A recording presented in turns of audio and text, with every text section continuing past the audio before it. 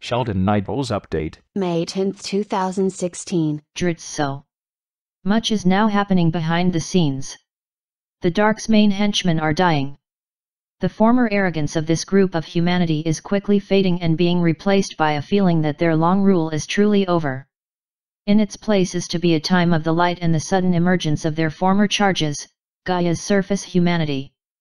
The historians from Agartha's inner depths are now documenting your rise to power with much fanfare. Even your ascended masters are happy about what is currently happening to you. While frustrating to you, these are times when you are finally permitted to cast off the shackles of powerlessness and begin to resume your former lives.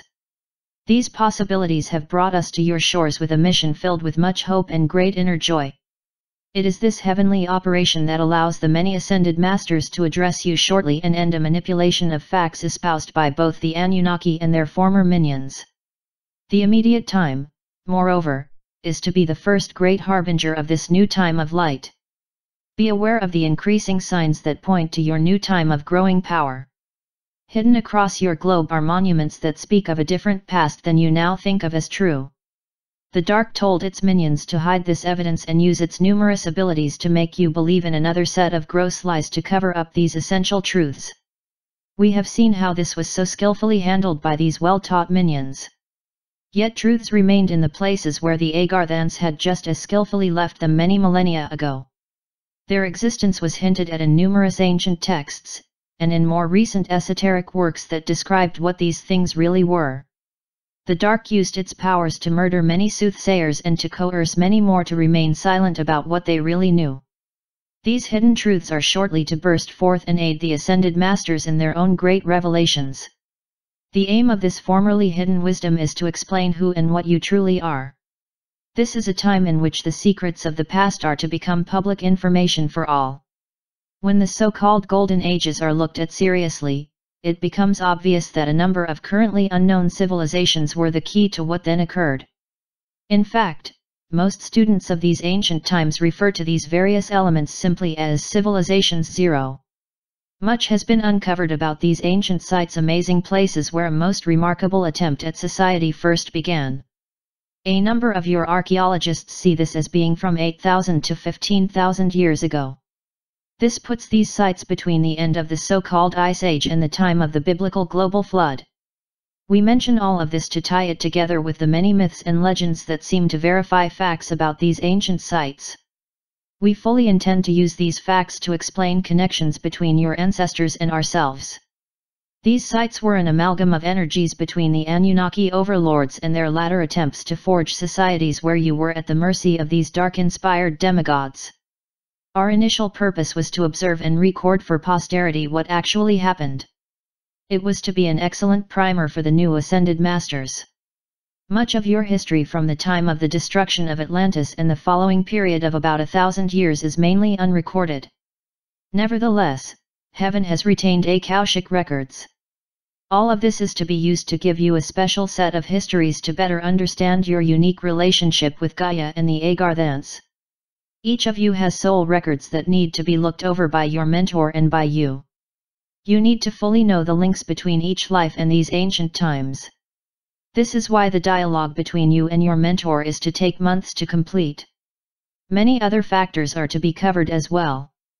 We see these exchanges as a means for you to uncover a number of unresolved energies that are to be disposed of, and to be able to set the stage for the move to your personal crystal light chamber. You can begin to see why these are to be exciting moments for all. Hosanna! We are your ascended masters. We come to you with a very sacred pledge. Together, let us create a world filled with love, light, and especially prosperity. It is often falsely said by humanity that the brightest goals are impossible. On this day, our magnificent associates have released a tremendous amount of funds. Let these funds easily pass through all of the potential barriers, which must surely await them. Let these monies be the harbinger of a great endless age of light. Let them also be the bearer of an epoch that is to bring this great orb a change in how it is to be organized. Let each echo zone and each species be lovingly connected to Gaia and to each one of you. Let this sacred interaction be felt by you at your spiritual core, and let this energy be the foundation for a new worldview. Take these divine things to heart and be in oneness with each other. Let each beat of this new collective heart sound throughout this section of physical creation. Hallelujah! Hallelujah! Be able to give freely to your new world.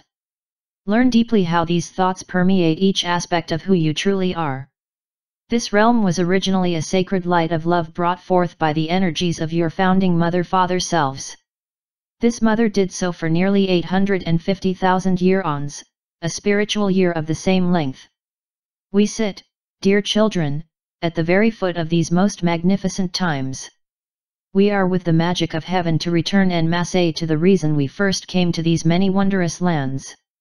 This solar system is a divine test bed for what you are to accomplish with our help. Together, some incredible events are to move in great joy across this reality.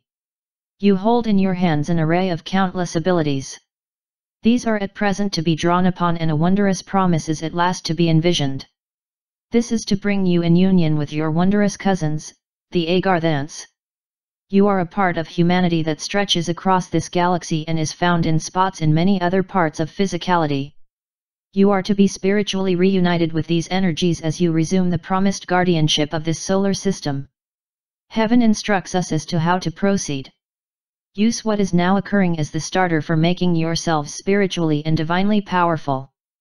Bring your wondrous light to this task. Be able to take your gifts and transform this great realm back into what we first together discovered some 900,000 years ago. You are a great people that were thrust on a learning curve of enlightenment, and this time of development is now to be transformed into one of divine actions. You, like us, are physical angels of the great and loving Creator.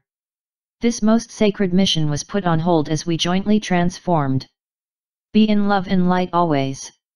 Know in your heart how these glorious energies of the soul flow endlessly through you.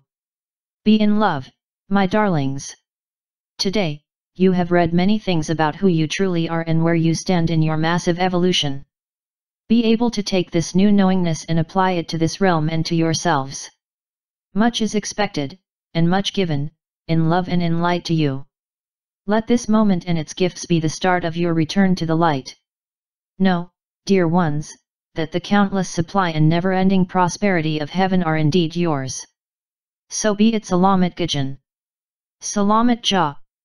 Syrian for be one, and be in joy.